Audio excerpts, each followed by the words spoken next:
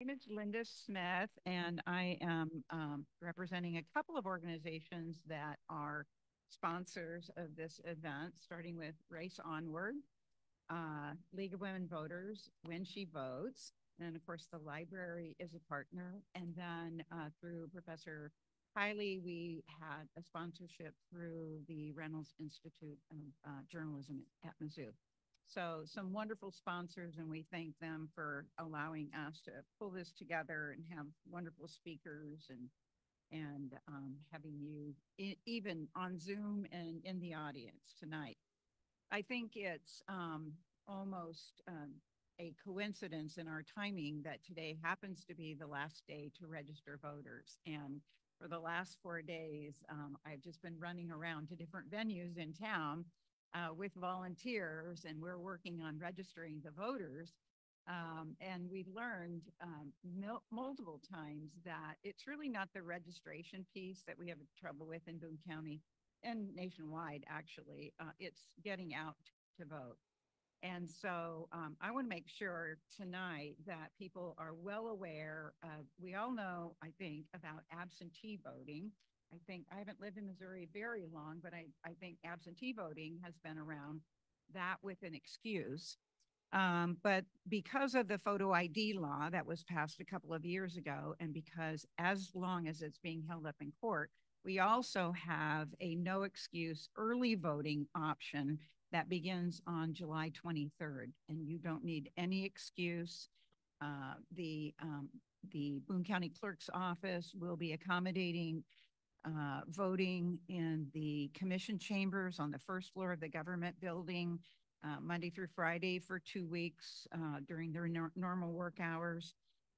They'll also be conducting some voting at Columbia Mall on June 27th, at Douglas High School on June 28th, July 27th and 28th. They'll actually be down in Ashland at the South Boone County Public Library and in Centralia. So there's lots of options for voting early. But I know in my own experience with registering voters, there seem to be a lot of people that just love to go to the polls on election day. And that's good too. And however you go, we're just glad. And whenever you go, we're just glad that you go. A couple little housekeeping things. Restrooms are right down the hallway to your left. There's also a drinking fountain at the restrooms. I think we still have some decaffeinated coffee left, some cookies back there, water. Help yourself, please. Even feel free to, I'm going to give them permission to get up and go get another drink of water if they need to. We've got lots of handouts too, but one that we don't have that I want to make a big announcement for. The League of Women Voters is having their candidate forum next Tuesday night. That is what, July 16th at the library. And we're starting at 6 o'clock. Is that right, Carol? 6 o'clock. And we will have candidates from contested races in Boone County. And as importantly, we'll have somebody to speak to the 3 ballot issues that we'll see coming up in this election. Don't ask me what they are.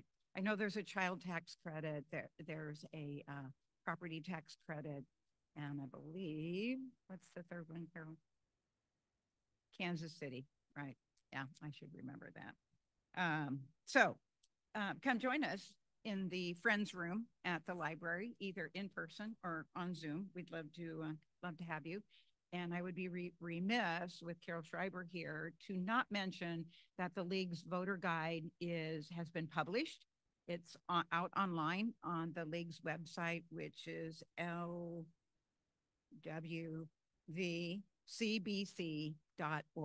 I sometimes get my letters mixed up, but it's the League of Women Voters, Columbia, Boone County, if you forget the letters. So check out the voter guide. We have a couple handouts out on the table from our misinformation and disinformation session, which was our first session 4 weeks ago.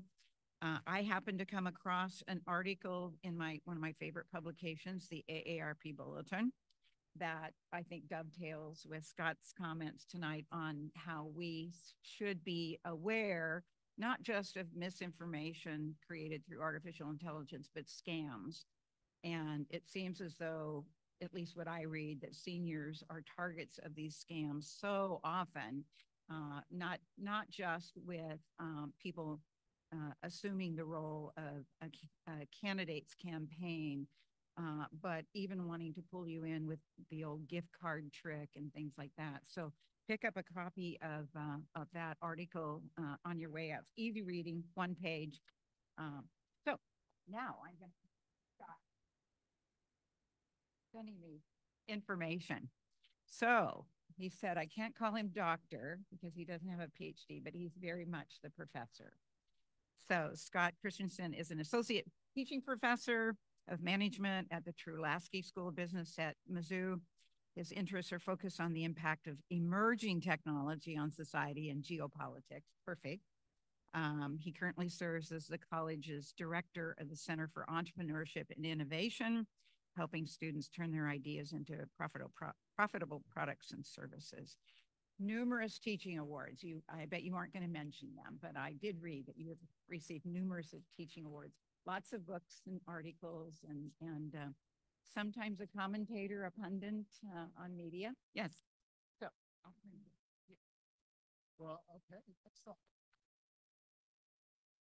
Well, thank you so much. It's always a great honor to get to share what you know and to talk with others. And I always get a great opportunity to learn from audience questions as well. So thank you very much for having me here tonight. I have a great job at the university. I get to just teach students and geek out with them about technology. I don't have to do any of that research stuff and worry about tenure and all that kind of stuff, which is great for me. I love it. So I'm very grateful for the opportunity the university provides me and provides opportunities to speak at places like this. Now I'm going to talk about artificial intelligence. A little bit closer. Okay, yeah, we got some Zoom people. This is oh, there we go. Okay, I was worried it's going to fall out. Okay, now everybody on the Zoom can hear me all right. I get a little excited from time to time, so if I dance away from this, just shout out. So I'm going to talk about artificial intelligence, and this is a topic that we could probably spend, I don't know, a day on, or a week on, or a month on, or maybe a couple of semesters on as well, or maybe an entire degree program. It's a big field, but I want to talk to you tonight and give you some background information on two of the forms of artificial intelligence that probably have the most impact on our lives. We'll talk about the negative impacts that they can have, but I'd also like to talk a little bit about some of the positive impacts that these things can have as well. So as we get started here, let's just define artificial intelligence. So I'm going to define it as a machine, that is a computer, that exhibits cognitive or decision-making behavior and can take action to achieve a goal. Now, you may have seen movies where you have some sort of robot that's a humanoid and it looks like a human and maybe it talks like a human and maybe it seems like it has a conscience or something else. That's really a form of AI that does not exist. And frankly, I'm one of the skeptics. I don't think it can ever exist. It's called general AI or AGI, artificial general intelligence. I don't think it's actually something we're going to see in our lifetimes. So that's confined to the sci-fi movies. But what we mainly see are things that are narrow AI. So they have a very specific use, and they're usually pretty good at that use. Now, here's an example that probably my friends in computer science would not like as well, but you can imagine a little vacuum robot here. Does it exhibit cognitive or decision-making behavior and take action to achieve a goal? Well, I think it does. I hit the wall. Okay, I'm going to back up. I'm going to turn a little bit. I'm going to go forward. Okay, and it's trying to achieve that goal of vacuuming up your living room or smearing your dog's poop all over the entire house. So I'm not sure what it's really trying to achieve there, but it does its best to achieve that goal. And we could imagine that, you and I could probably figure this out. We could program if hit wall, back up, turn a little bit, if hit wall, go forward, so forth and so on. And for much of the decades that artificial intelligence has been worked on by computer scientists, this is what they were trying to do. They were trying to figure out an algorithm. How can I figure out an algorithm and program that by a human that would be perform this function, meet the goal? But probably about 12 years ago, there were some big advances in something called machine learning, where we allow the computer or the machine. I don't know why we always use machine. It's always computers, but we call it machine learning, not computer learning. But we basically allow the computer to develop the algorithm. So we let it kind of program itself in some ways. Now, we might tell it what to pay attention to, but often we will go a little bit farther with something called deep learning, where we allow the machine to actually figure out what is the important thing to keep track of when it's thinking about the goal it wants to achieve or what's going on in its world. So let me give you an example that might help you out a little bit here. Let me see, did I have that? Okay. So let's say that you had a wildlife camera and you would like that wildlife camera to tell you what kind of wildlife was in your backyard. Well, there might be a possum, there might be a raccoon, there might be a cat, or there might be a dog. You with me so far? There's going to be a test, Carol. There's going to be a test on this here in just a minute. Now, could we program an algorithm so that our machine, our computer, could tell the difference between these? We could. Yes, you're exactly right. Okay. Has ears that are pointy. Wait a second. That raccoon looks like it has pointy ears as well. The cat and the raccoon look similar in that regard. Okay? So we could do this, but it would be hard, right? Okay. It'd be hard to do this. And if you all remember what Homer Simpson has said, if it's hard, it's not worth doing. Okay. Now, I'm glad you all laughed at that, because my students are like, yes, Professor C, you're exactly right. Okay. But this type of thing would actually be fairly easy for these deep learning networks to figure out. What we would do is we would train our system by getting 10,000 images of possums, raccoons, cats, and dogs, and we would label them. And we would put them into something called a neural network. Now, we call this a neural network. It does not function the same as your brain. It borrows a little bit from neurobiology. But if you think of it, the input goes in over here on the left. And here we have these different cases that we want things sorted into. And we would say, okay, here's an image of a raccoon. I want you to make sure that that ends up down in case 4. Okay, so we're giving it training data. We're giving it lots and lots of data. And what it would do is it would reinforce these connections at each one of these nodes in our network. There's a little bit of statistics that's going on. Okay, and my friend Gary Coles, who's a retired marketing professor, would say, well, all this is statistics. And he's not wrong. It's just statistics at a scale that's really hard for us to comprehend. Okay, so you think about each one of these connections as having some statistical analysis going into these images as it goes through them. So we would then have a network that we could very easily deploy out into our backyard, and it would be able to correctly identify these different animals. Okay, and we would have not had to program that algorithm. We, in fact, don't even really know what it selected was really the differences between these animals. Okay, but it'll work fairly reliably as long as we have a good data set. So we can do this with image data. And here I wanted to highlight one area that I do think it's going to have a dramatic and good effect on our lives, and that is in the healthcare industry. So if you think about where other patterns observed sometimes, well, they're observed in things like cardiology and radiology and pathology, right? And so this is actually a fairly old paper. AI beats radiologists at pneumonia detection. Okay, now here's the exam. How did it do that? Sampling, okay. So in other words, we trained it to do that, right? So we gave it, in this case, it was 30,000 images of people that we thought had pneumonia. And it turns out they did, because you can actually assay that with a bacterial type of thing. Here's 30,000 images of people that we didn't think had pneumonia, and it turns out they didn't have pneumonia. Here's also our false positives and our false negatives. Okay. And you let this thing chug away, and it figures out the differences, and then it can get a very high rate of accuracy. Okay. So this is pretty remarkable, and it is changing the medical field. Another example is pathology. So if you think about a pathologist, what do? They look at images and they recognize patterns.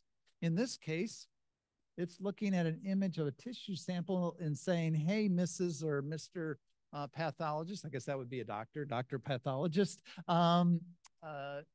This little area here looks suspicious. You should take a look at this. Well, a machine or a computer can look at these samples 24 hours a day. So it speeds up the diagnosis significantly. And of course, if you've ever, had to have a biopsy, you know that you don't really feel that relaxed while you're waiting for the results, right? So speeding that up, okay? And as I said, I wanted to mention that this is one of the areas that's going to affect our lives in some good ways. So there's been over 880 AI healthcare, that's as of a month ago, was the last time I looked this up, algorithms that have been approved for human use, okay? And so this is really changing these fields and is changing, I think, outcomes for the positive. But the other thing that we can do with machine learning algorithms is we can feed in things like behavioral data. We can feed in information about things that you click on your social media. We can feed in information about what you read and how far down you scrolled when you read something, okay? That's also collected. Marilyn's having a little bit of a panic attack there, but they not only know where your mouse is. What did your mouse hover over? Did your mouse hover over some link that you didn't click? Okay. That's behavioral data. When do you browse the web? When do you shop? Okay. All that is information that can be fed in and then can make predictions on this, kind of classify you as the type of consumer or shopper you are and what you might do next. Okay. And so this is where you start to get things like Facebook. This is from a couple of years ago, where the Plandemic, which was a video that was kind of a conspiracy theory video about how the COVID pandemic was artificially created and it was planned out in advance by some secret world government or something like that. Well, why in the world would this get to such top status on something like Facebook? Well, what is Facebook? What is this behavior that they want to encourage? Clicks, time on site, engagements, shares. If I get real agitated and mad and Larry Brown's posting something, I don't like that. Did you see what he did? I'm going to read something else he did. Okay. Well, that's great for Facebook because they get to sell me more ads for yogurt. So if you want to think about the motivations of any of these big social media companies or Google, is that they want to sell you yogurt. Okay. That's how they make money. You don't pay anything to use Facebook. You give up your behavioral data. They then use that behavioral data to create a very accurate model of you, and they use it to target ads against you. This is their entire business model. Some people call it the surveillance economy.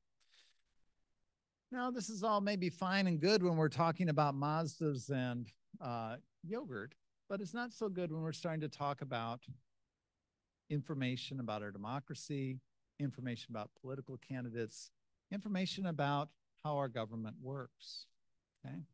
And there's all sorts of other things that compound into this. We have confirmation biases, right? I might want to believe something.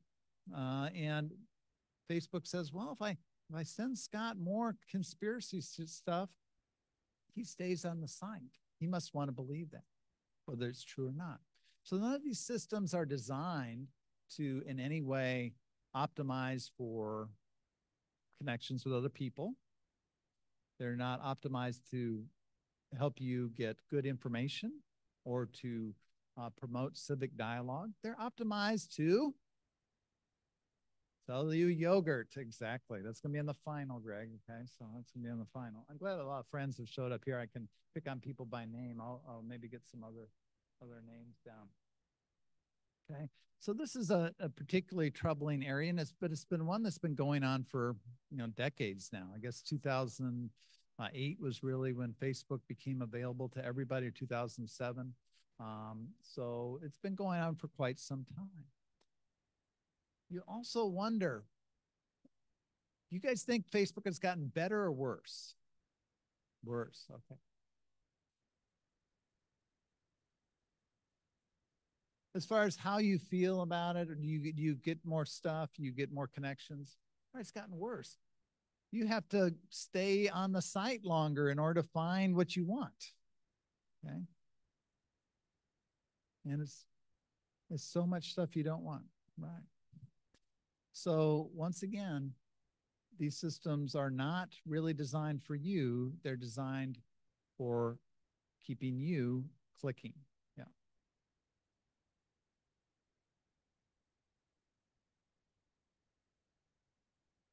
Right.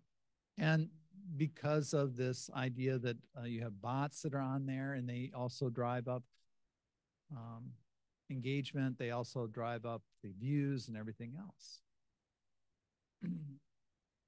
So this is a big controversy in my area of business, because if I'm an advertiser and I'm advertising with Google or with Facebook, well, I get charged when a bot clicks on my ad.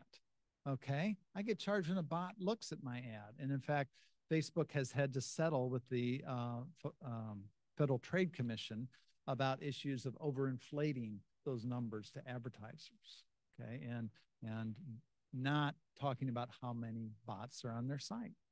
Okay. So there's no real incentive to remove bots if they're posting things, if it's driving engagement, if you can still charge your advertisers for those. Okay. Okay, so now I got everybody depressed. So delete all your social media is the takeaway from that. No, it's just something you have to realize when you're on these sites.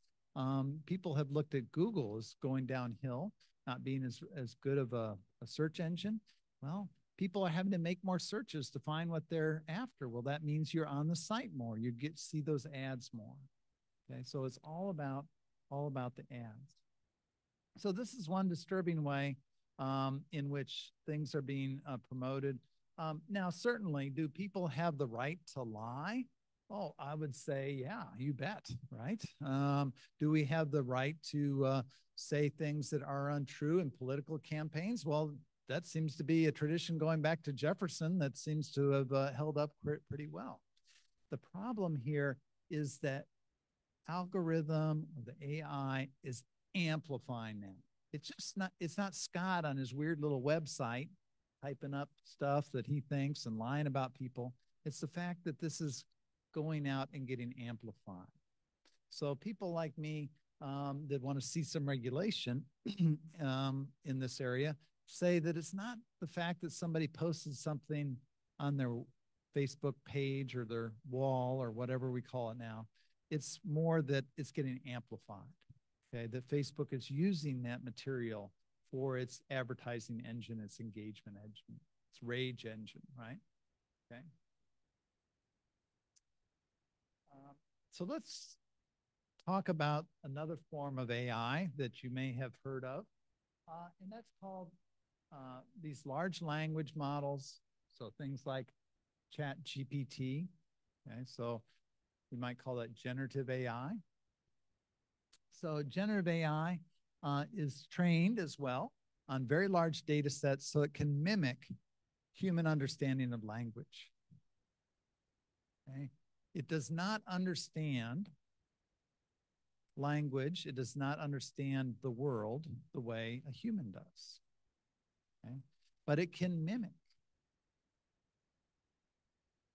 Just like a parrot might say, and there's a famous paper talks about stochastic parrots.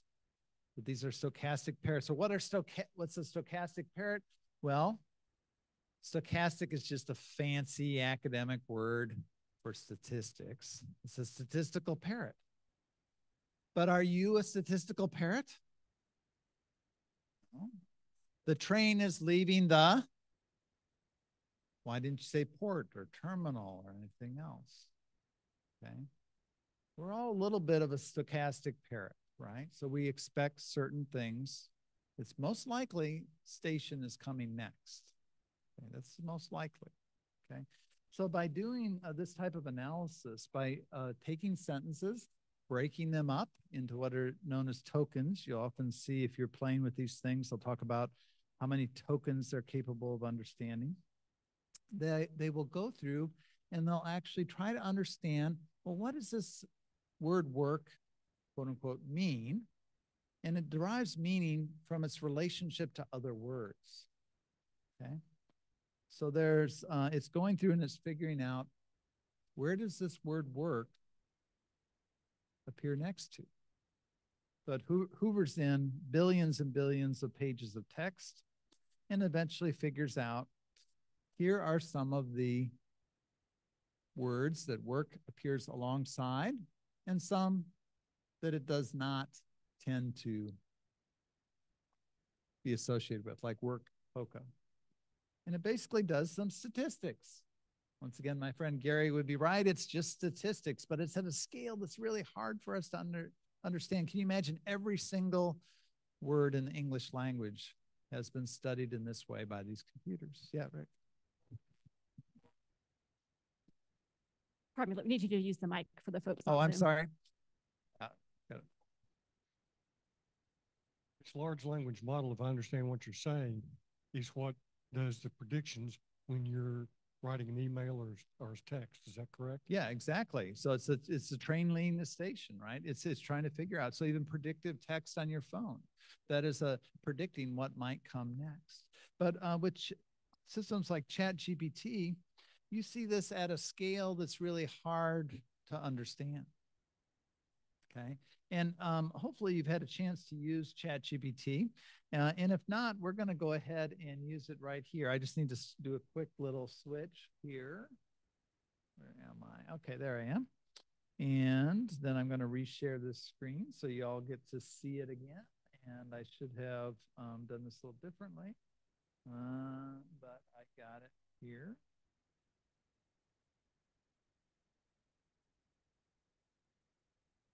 Sorry for the delay here. Okay. So this is ChatGPT. Now there is a free version. I have the version that does, I pay for because I do a lot of these kind of demos and stuff like that. If you haven't played with it, you should certainly play with it. Who is Larry Brown in Columbia, Missouri? Okay.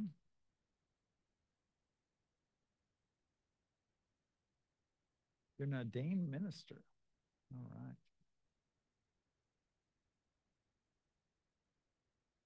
Is this true? Pretty good. Okay.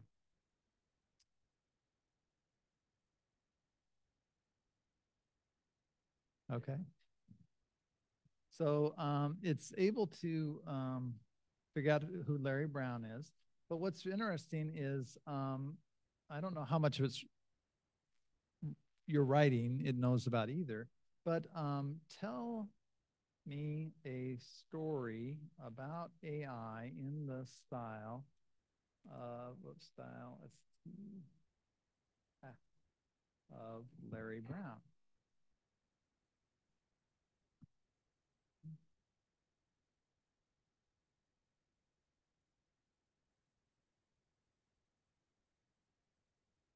I can't tell stories the way Larry can, or I'd give this a go. Get a mirror to our deepest fears. Students and professors engage with Eliza, so forth and so on. Now, I don't know how accurate this is. If I had made up some other name, it might have come up with something similar, but you can certainly ask it to do something in the style of Harry Potter, for example, and it would tell you about a wizard and all this other stuff. We could once again spend one of our days that we're going to talk about AI, talking about copyright infringement, but let's just notice that what it can spit out. Now, if you haven't used these systems before, it is kind of like talking with a human in that if you're going to change the subject, you want to be explicit about it. Because I don't want to be talking about this story. I'm going to switch sides here. Okay, so let's do something that's more political. Write a story for the Missouri Independent. And if I spell stuff wrong, it will know. In the style of Rudy Keller, about a candidate for dog catcher in Boone County.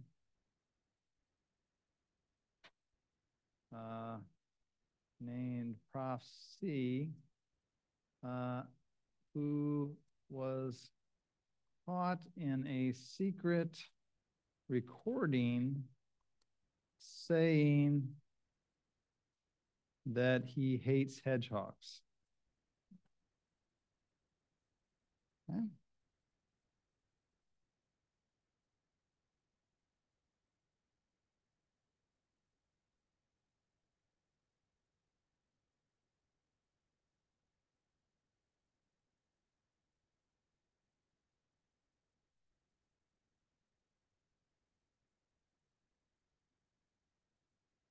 Okay.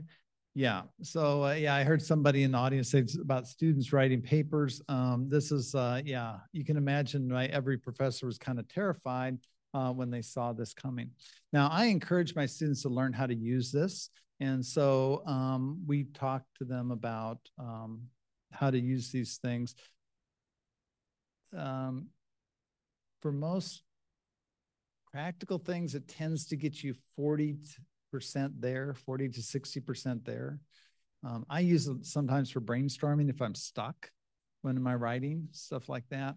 But it's not, we might look at this and say it's great, but as you start to get further along in it, you're going to find that it has some deficits. It uses a lot of over-exaggerated words, and you can tell it to, write more simply if you want.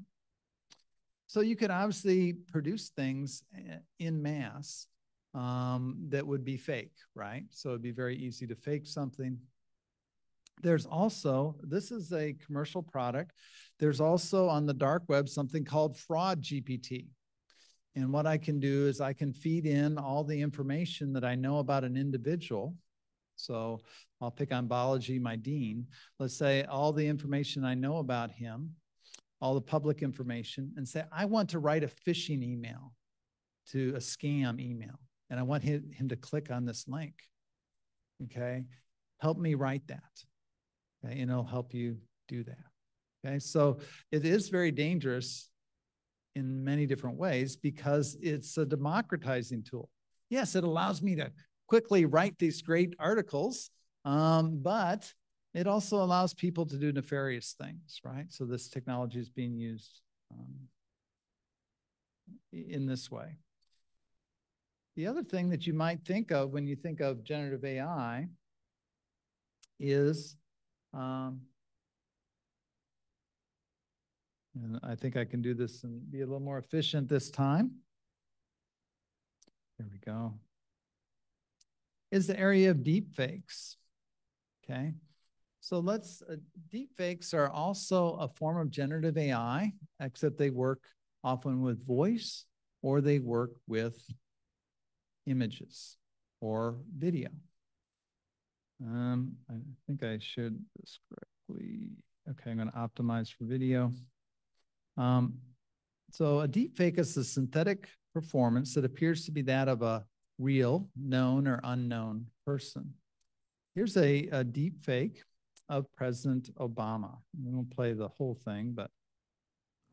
We're entering an era in which our enemies can make it look like anyone is saying anything at any point in time, even if they would never say those things. So. Okay, so this was produced about 4.5 years ago. Took about 30 people about a month to do, okay? A lot of technology involved, a lot of computer scientists, folks like that. It is a facial swapping with a guy named Jordan Peele. That's a time when we need to rely on trusted news sources. It may sound basic, but how we move forward. You would notice some artifacts around the edges if you studied it carefully. Would you study it carefully? Maybe not, right? But experts could tell.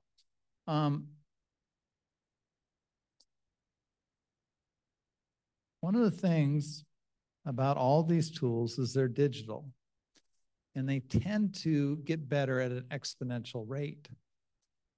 We're not used to that in our world. If I do 1 sit-up today and I do 2 tomorrow, am I going to do 4 the next day, and then I'm going to do 8, and I'm going to do 16, I'm going to do 32, I'm going to do 64, 128, 256. I'm going to do 500, Greg, in a week from now, I'm going to do 512 per day, and then it's 1,024, and then it's 2,000 something or other. Yeah, 48, thank you. So we don't experience that, okay? But they also become cheap, easy, and democratized. That means available to many, okay? This is another deep fake. This one is probably 2.5 years old, was done by just one person in 24 hours. Very technical person, Chris Umi is the guy who did it. But watch this one. In this reel, you're going to see my amigo, Chris Umi.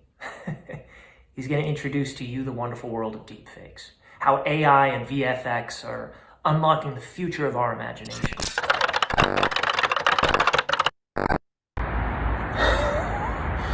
What's up, TikTok? You guys cool if I play some sports?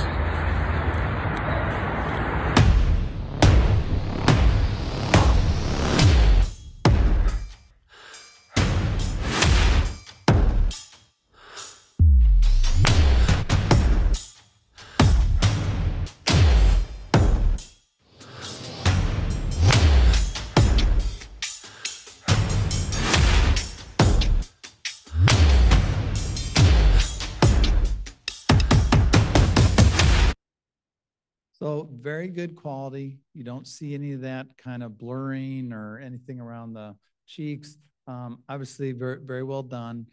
Was done for entertainment purposes. Let's continue along this continuum. I guess we continue along a continuum. And let's look at one that's probably, I think this one is probably 8 to 12 months old. And let's skip ahead just a little. Oh. Oh. And what is your talent? So our company is called Metaphysic, and we use artificial intelligence to create hyperreal content. And so we're going to invite our good friend, Daniel Emmett, on stage, who you guys are familiar with from a previous season. I remember who Daniel is. And we're going to show the audience something kind of amazing. How are you, everybody? Nice to see you. Hi. Nice to see everyone. You were on how many years ago? 4 years ago. And you were amazing. And you're a very good singer. So how did you meet? We met because, of course, I'm fans of what they do online, and they're fans of AGT. And when they asked me to be a part of this wonderful, unique, original thing they're going to do, I couldn't say no. Well, look, you're very mysterious. I don't want to ask anything else. Good luck. Okay, Daniel, take it away. Thank you so much. Good luck. Thank you, guys. What did they put together?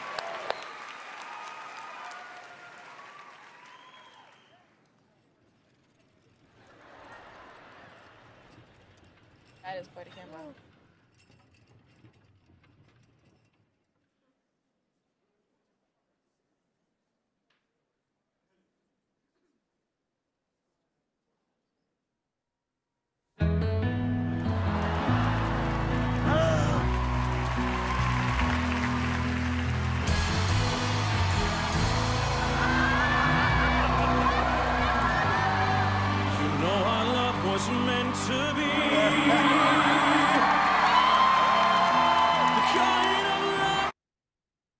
once again, see that exponential growth in now doing it in real time, essentially real time. Still not very good, okay? But as I said, that's probably close to a year ago. There was a case about 3 months ago where $35 million was stolen from a business by deep faking the chief financial officer on a Zoom call, okay? So the chief financial officer was there in the Zoom and was saying transfer this money or whatever, okay? So those are high value targets, right? But this is part of the problem. It becomes democratized, okay? So there are some good uses for this technology. But we can address those if we want. But let me come here and go back to our idea about who's going to win this particular race for dog catcher. So here's my original audio. I hate hedgehogs. I think they are so ugly.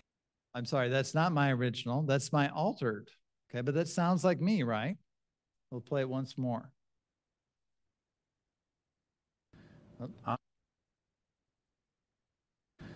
I hate hedgehogs. I think they are so ugly.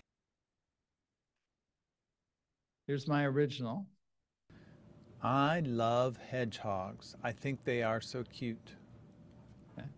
So being able to take my voice and alter what I've said. Okay. Let's look at an example that's not contrived, if I can.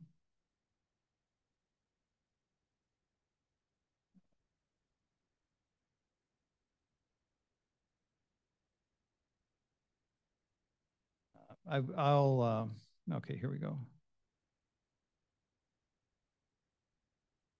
And I want to tell you about my husband.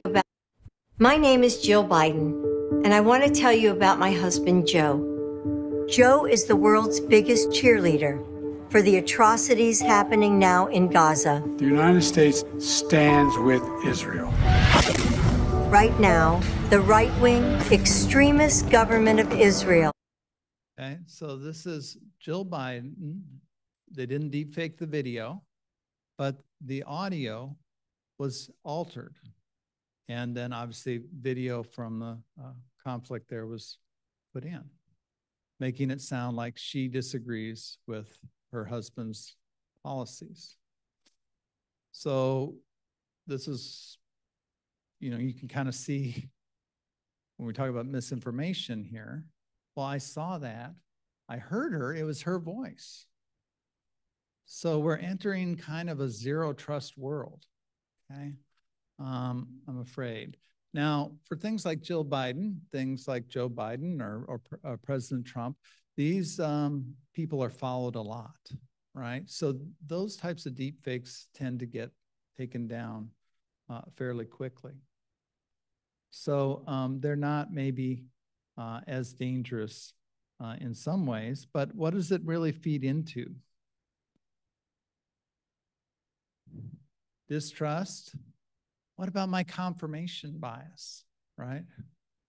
What about if I see an altered video of Joe Biden? Does it feed into my confirmation that, oh, he's old or he doesn't know what's going on?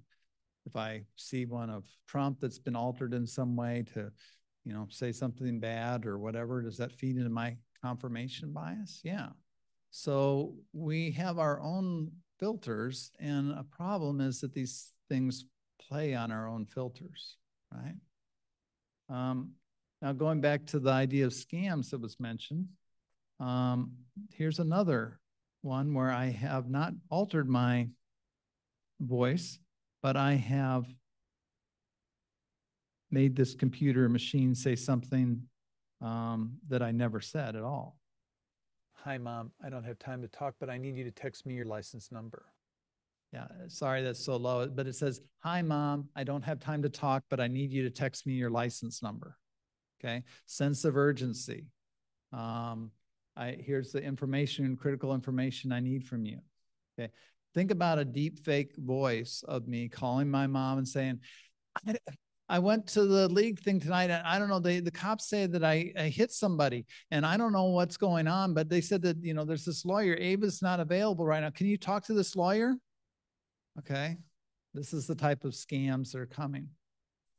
So I tell my students, try to think about protecting your families from these things. Have a code word. Hedgehog. No, don't use hedgehog. Have a code word. Have some sort of system in place. Know where people are. Phishing emails probably send tens of thousands of dollars out of Boone County every day. My friend that's head of the cyber crimes task force for in the sheriff's office, she'll get these calls and say, well, my mom was scammed out of $2,000. And she says, you know, I'm very sorry, you know, but I'm dealing with murders, crimes against children. I can't spend the time. I'll listen to the person, okay? So this is a real problem. I try to get my students involved and motivated to help. Now I've been talking, I want to talk about just a few more things, and then I'll kind of open it up for questions here, because a lot of this is maybe not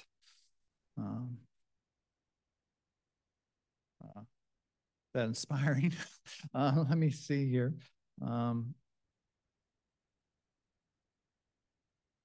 So there's also, this is an actual video of Biden, but some people said that, oh, it must be a deep fake because he's talking well and he's being, you know, looks strong and everything.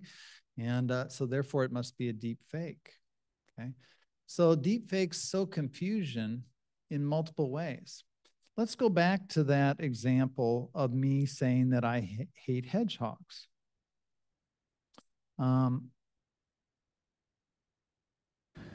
I hate hedgehogs. I think they are so ugly. So let's say I actually said that, and it was recorded. And you want to comment on that? It was a deep fake. That was a deep fake of me. Fred Perry, my opponent, has made a deep fake of me, and he's put this out on the internet because he's, you know, I know Fred, and he would allow me to tease him like this. But you see what I'm saying? It's called the liar's dividend. I get a benefit. I'm a liar. I get a dividend. I get something back for there being misinformation in the world, for there being distrust. Because then to my supporters, I can say, no, still vote for me. I love those hedgehogs. That was a deep fake, okay? So we're getting very complicated here. There are some other ways that this is used. You may have heard of non-consensual pornography that's been created. This is a crime against women. There's been a few examples against men, but it's mainly a crime against women, often to intimidate them. This was a journalist that was in the Middle East, and this deepfake pornography was made of her. She was also doxxed, meaning that her address was provided. And so this can be an extremely dangerous situation for a journalist like this. So it's often used to intimidate as a method of intimidation. Unfortunately, our General Assembly did not pass a law this year forbidding deep fakes, or at least criminalizing deep fakes, rather. This is kind of a hodgepodge of laws. If you were to create a deep fake of me and it was part of some harassment or intimidation, those laws could be used to go against you, but just the fact that you created a deep fake, this is not. Now, I would argue that this is a different type of crime. Okay, this is a very personal type of crime, and I think it should be treated differently in our criminal code. Congress is looking at this as well. So, so on that happy note, my name is Prof. C, and I do have links to a lot of this here if you want to go to this profcnews.com. I thought we could play some more with these systems if you wanted, but I did want to leave plenty of time for kind of questions. Sometimes we get a lot of technology questions along the way. So, I've got a mic here, so I'll pass it around. Yes, Larry. He's got to come over there. So how does the average person, not necessarily one who has their name and their picture and so on out there, how do they go get information from you so that can be used in various kinds of things, fakes, deep fakes? So that would be, now for someone like you, there's lots of audio, Right. there's lots of video. Right. So limiting the audio and video that's out there, limiting, posts to Instagram, limiting posts to YouTube, other places like that, will limit the amount of material that be able to be trained on these systems. So can contact with you via the phone or your internet, or is there folks out there getting that information? Oh, are they listening to you? Listening, watching, et cetera, yeah. No, I don't believe so. Frankly, it's there's too many other easy targets, for scamming and things like that. Scammers want to get the money quickly. They don't want to work hard at it, right? Yeah. I think somebody else had a question. Yeah. I was curious why you encourage your students to use Chat GTP. Is it just the nature of the courses you're teaching? I think it's an interesting tool. I think that we have to, I want them to analyze whether this is a useful tool or not. So the way I do it, it is not a writing course, okay, but they do have to do some writing.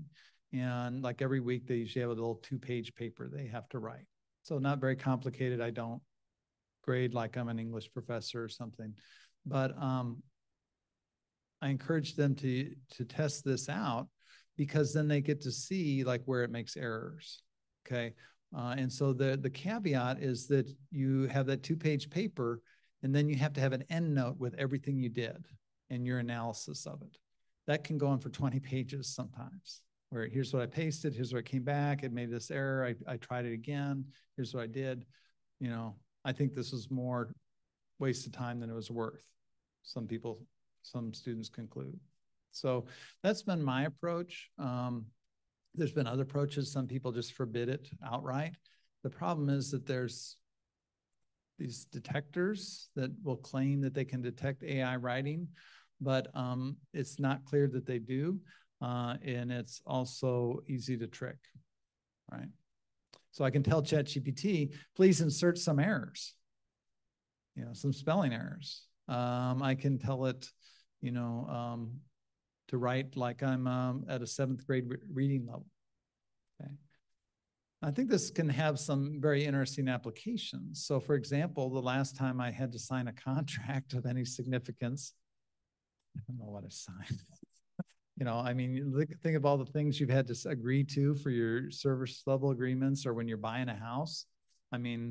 What was in those house contracts? I don't know. You assume that the people aren't, your bank isn't scamming you, right? But what if you could say, hey, explain this to me like I'm a 5-year-old? Okay, that might be very useful. Or for example, going to the doctor. Okay, explain this in a very simple story. What's going on with this person's body? So even doctors might use this. Doctors are using these to try to synthesize their notes. Okay, it helps them get those notes done much faster, or instructions to patients. However, one of the things I tell my students is never ask an AI something you don't already know the answer to or are willing to look up. And so the doctor, though, knows whether that's true or not. They can review it and say, yep, those are instructions I want to send to Scott. And I think that's exactly what he has, and we'll explain it well to him. So I think there's going to be some very interesting uses for these. But once again, I think we're a long ways off from like turning over some of these jobs to AI. I think that has been overhyped. I think we're going to have to rejigger our work for any of these tools to be useful in it. Yeah. So we're in election season now. What are your recommendations for people? Because disinformation anyway is out there, whether using AI or not. Just people. Yeah, I hate to go back to this, but it's those reliable sources. So, you know, going to major newspapers are good locations. You know, I tell my students, if you don't like, you know, Wall Street Journal, that's generally considered on one end of the spectrum on the editorial page. Their reporting is great. Okay, just stay off the editorial page if you don't like that. Okay, same with New York Times. If you don't like the editorial page, you usually have a little bit better sports, but you know, read one of those. Doesn't matter. AP, you know, all those types of places, kind of original sources. Unfortunately, there aren't as many of those left. We're very lucky to have the Columbia Missourian here be a good paper still here in a daily that we get, not just a weekly. Yeah, Rick. Oh, yeah. I'm sorry, we skipped over you. You had a question. Theology. Mm-hmm. They're the highest.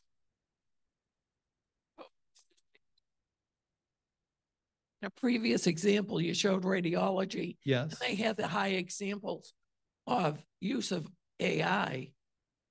And I was just wondering why. Do you know anything more about that? Yeah, the radiology, because a lot of radiologists, they look at their findings. So this is what they call them. So it can be an X-ray, it can be an MRI, it can be a CAT scan, any number of other types of things. It's usually represented in a visual form.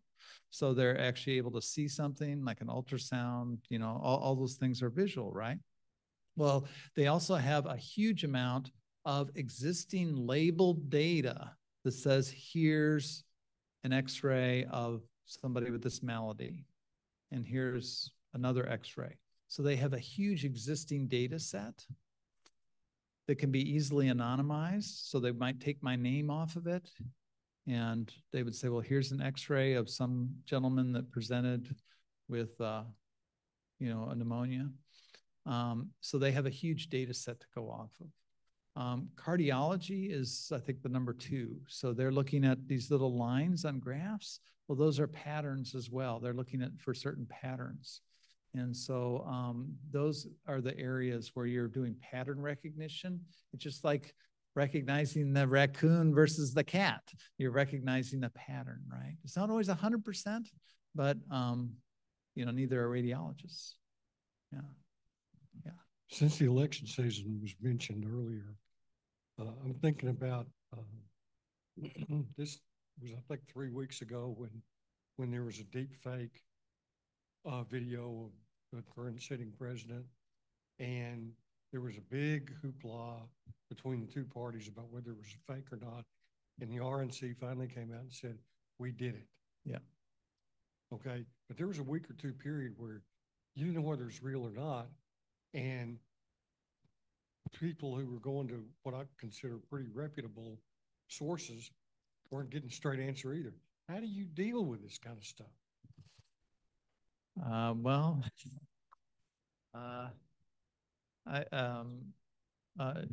I don't have a clear answer for you. I mean, one of the most dangerous things was what I think it was in, I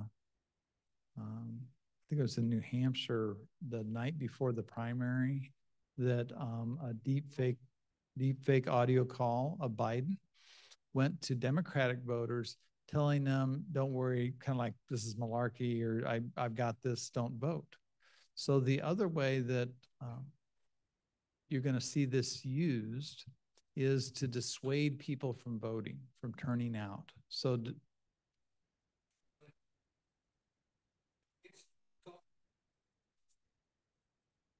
right.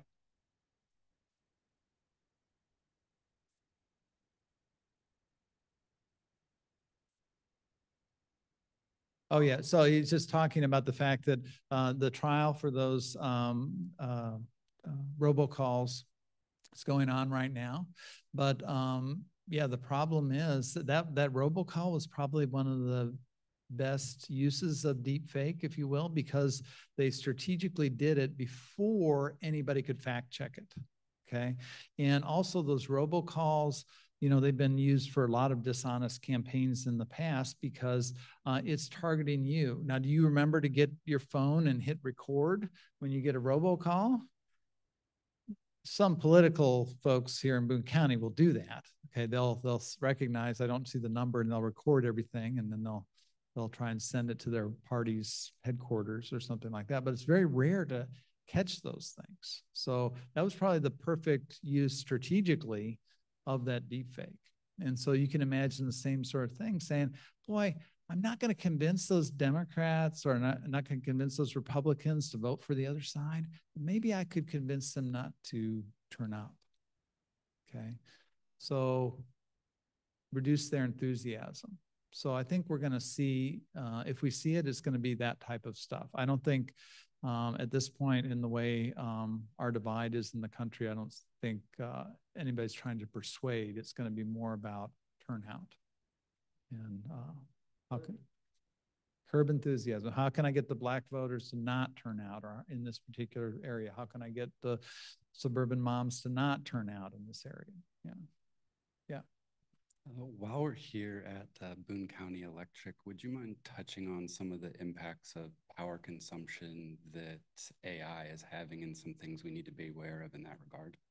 Yeah, so that's the question was power consumption. These so every time I make a query into ChatGPT, it uses a fair amount of power. The problem is when you start to compare these things, we're using them for non-productive uses right now. So people are playing with it. If you were to write a 5-page article at your computer, that would use some amount of power as well. So when we start to look at these, it does become somewhat difficult. I'm very conscious of those power issues as well. But the projection is that they will start to use an enormous amount of power. So right now, data centers use about 2% of the world's energy, and that's predicted to grow to 5% of the world's energy. So that's a huge issue. And of course, our energy grid is getting more strained all the time. So and there's all sorts of other equity issues around different countries and different peoples. Yeah. So you are a teacher and you use AI in your classes. You mentioned some teachers who teach writing, or I taught a foreign language. If a student is asked to write a story in German, and comes with something, my question is basically, how is this changing teaching and learning in those subjects where they are developing a skill, one would hope? Yeah, so you're not going to like it. It's not good. Some professors are starting to go back to blue books. Okay, if you remember blue books, that you wrote in, okay. Google Docs is something that will actually track changes with time. So you can actually track the changes and you can see how they made those edits over time. And you can do that relatively fast. Some people are having them write in classes as well. But it's very difficult. Now, you and I both know that students have cheated long before ChatGPT. They just paid somebody. In fact, when I first showed this to my students, one of the students said, "This is great because this is and democratizing for those of us that didn't have the money to pay somebody to write our essay."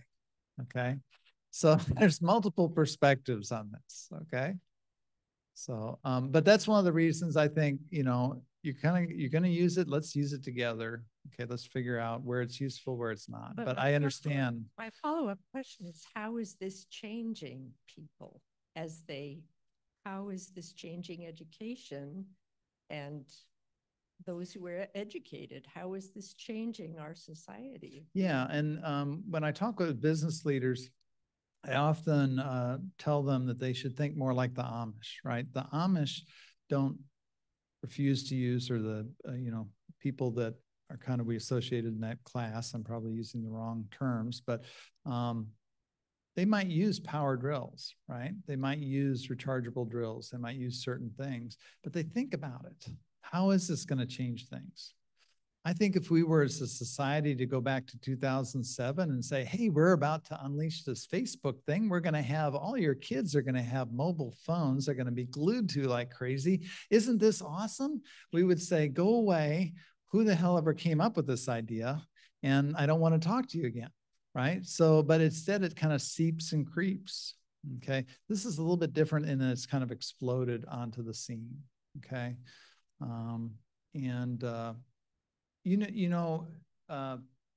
You sometimes get to be like paranoid about students cheating and stuff.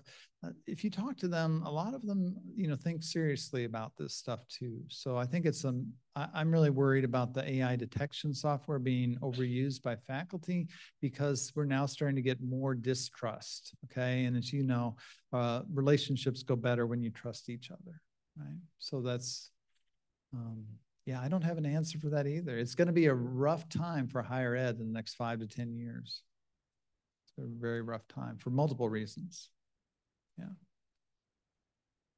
I think Kathy had one in the back.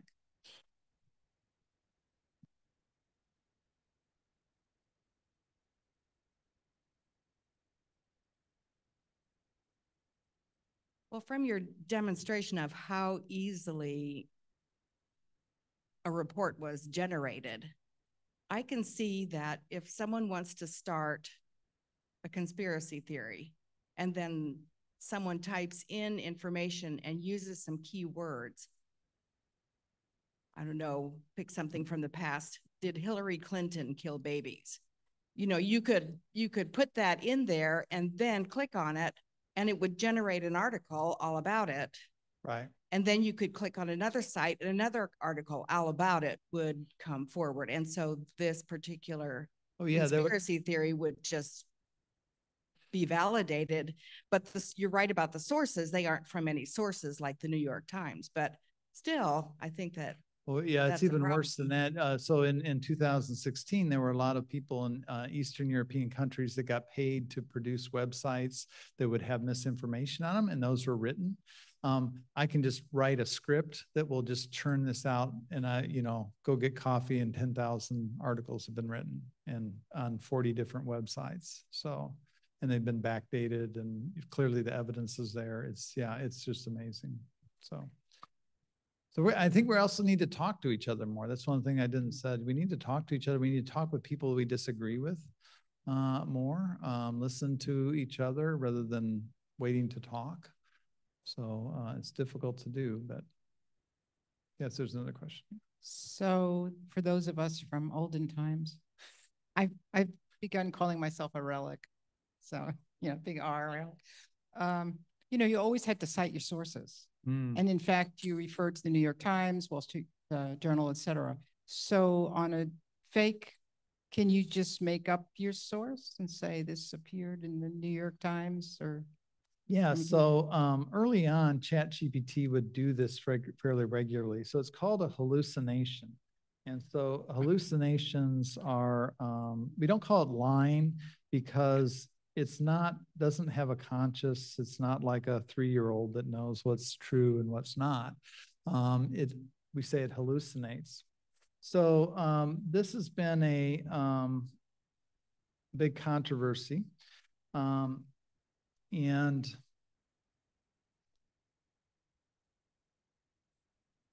because we don't know where it's gotten that information from. So it will sometimes make up sources.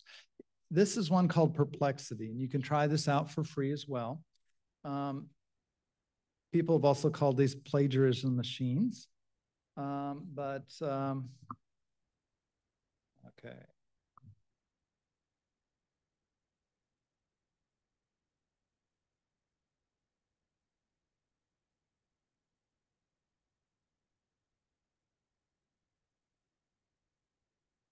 Okay, so I wrote, write an essay about Harry Truman in World War I.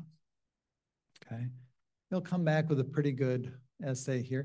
But what it's going to do is it's going to try to find sources. So this is trying to solve that particular problem.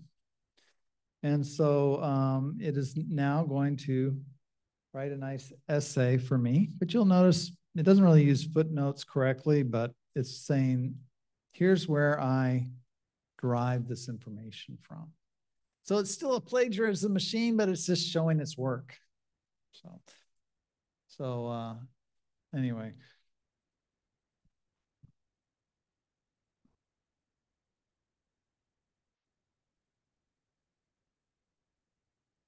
So it's, yeah, Larry. Oh, where's the mic? Yeah.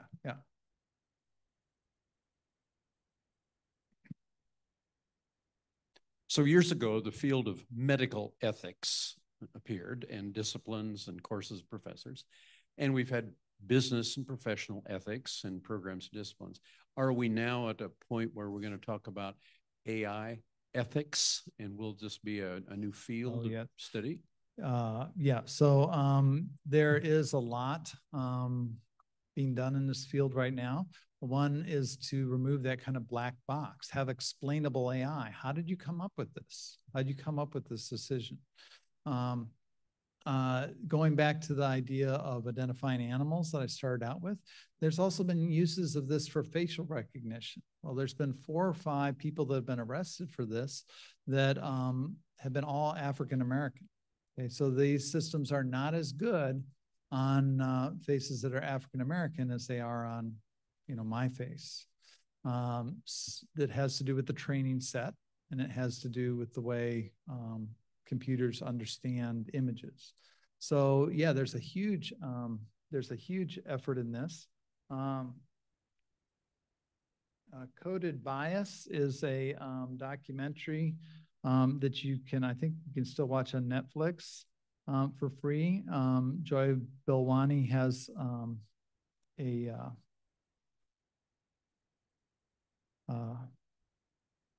also another book called Unmasking AI.